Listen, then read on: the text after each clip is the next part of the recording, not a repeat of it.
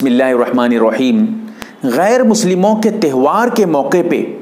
ان کے مذہبی جو ساز و سامان ہیں ان کو بیچنا، جیسا کہ ہولی کا موقع ہے تو کوئی مسلمان اگر چاہتا ہے کہ وہ جو ہے ہولی کے جو سامان ہیں، رنگ وغیرہ ہیں یا کوئی بھی اس میں جو چیزیں استعمال کی جاتی ہیں ان کے لیے ایک شاپ کھولے، دکان کھولے، اس میں خاص طور سے اسی کی جو ہے خرید و فروخت کرائے، یہ سب کیا ہے؟ جائز ہے یا نہیں؟ شریعت کیا کہتی ہے اس کے بارے میں؟ مسئلہ ذرا سے میں آپ کو واضح طور پہ بتاؤں گا تاکہ آپ سمجھ سکیں کہ صحیح بات کیا ہے۔ سب سے پہلی بات، جو غیر مسلموں کے مذہب کے مخصوص چیزیں ہیں، مخصوص چیزیں جیسا کہ راکھی باندھنا، یہ ان کے مذہب کی مخصوص علامت ہے، مخصوص چیز ہے راکھی۔ ایسے ہی جو غیر مسلموں کے مذہب میں مخصوص طور پہ عمل کیا جاتا ہے، بتوں کے لیے کوئی چیز خاص طور سے بنانا، صرف اسی میں استعمال ہوتی ہو وہ جو ہے وہ چیز، تو پھر مسلمانوں کے لیے وہ بالکل ناجائز ہے اور اس کا پیسہ بھی ناجائز ہے، استعمال کرنا بالکل ناجائز، بیچنا بھی ناجائز ہے، اس کا خرید و فروخت مسلمانوں کے لیے بالکل ناجائز، کوئی اجازت نہیں ہے۔ رہی وہ بات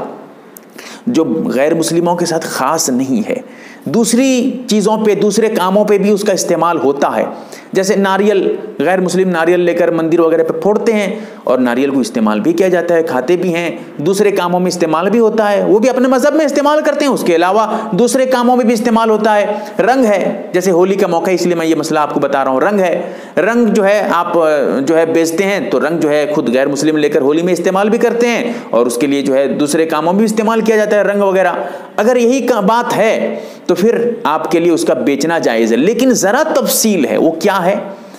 آپ کا کام یہی تھا، آپ پہلے سے رنگ وغیرہ سب بیچتے ہیں، غیر مسلم وہاں سے لیتے ہیں، سب کرتے ہیں، مذہبی چیز خاص ان کے مذہب کا جو ہے خاص کام وہ نہیں ہے، خاص اس میں جو ہے بناوٹ ایسی نہیں ہے کہ وہ صرف انہی کے لیے خاص ہو جائے، تو پھر آپ پہلے سے بیچتے ہیں، بیچیے، کوئی بات نہیں ہے، جائز ہے آپ کے لیے، وہ پیسہ بھی بالکل آپ کا حلال ہے، اس کا بیچنا بھی جائز ہے، لیکن آپ انہی چیزوں کو خاص انہی کے تہوار کے موقع پہ بیچ رہے ہیں، تو اس میں سمجھ میں آتا ہے ضرور گڑبڑ ہے۔ کیا ہے؟ جیسے رنگ ہے، رنگ تو آپ کبھی بھی بیچ سکتے ہیں، کوئی بات نہیں، آپ کے لیے جائز ہے، لیکن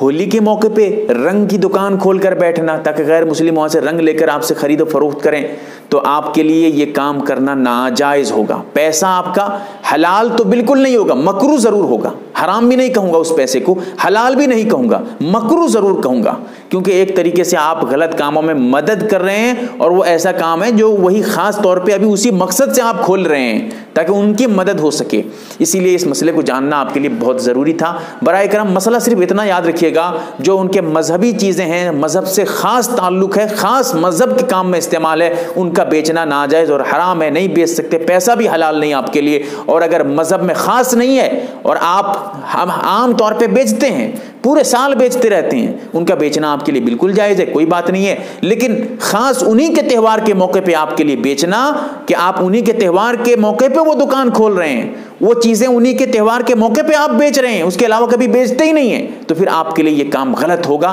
پیسہ آپ کا حلال حرام دونوں نہیں ہے، مکروہ ہے، بیچے بیچ پیسہ ہے اور آپ کے لیے یہ عمل ناجائز ہے۔ اللہ سے دعا کریں اللہ تعالی ہمیں صحیح مسئلہ سمجھنے کی توفیق عطا فرمائے۔ میں نے مکمل وضاحت کیا ہے، ایک ایک جز آپ کے سامنے رکھا ہے تاکہ آپ کو کوئی الجھن نہ ہو، پریشانی نہ ہو، آپ کا مسئلہ اچھی طرح سے حل ہو سکے۔ اللہ تعالیٰ سے دعا کریں اللہ تعالیٰ ہمیں صحیح سمجھ عطا فرمائے، شریعت کا پابند بنائے، آمین یا رب العالمین۔ MARB دینی معلومات چینل کو سبسکرائب کریں اور گھنٹی والے نشان کو ضرور دبائیں تاکہ ہماری ہر نئی ویڈیو آپ تک پہنچتی رہے۔ ویڈیو کو لائک اور شیئر ضرور کریں اور ہماری ہر ویڈیو آپ اپنے چینل میں ڈال سکتے ہیں۔ نیز ہمارے ساتھ واٹس ایپ پر جڑنے کے لیے آپ اپنا نام اور مکمل ایڈریس کے ساتھ ایڈ لکھ کر میرے واٹس ایپ نمبر 8908939343 کو میسج کریں۔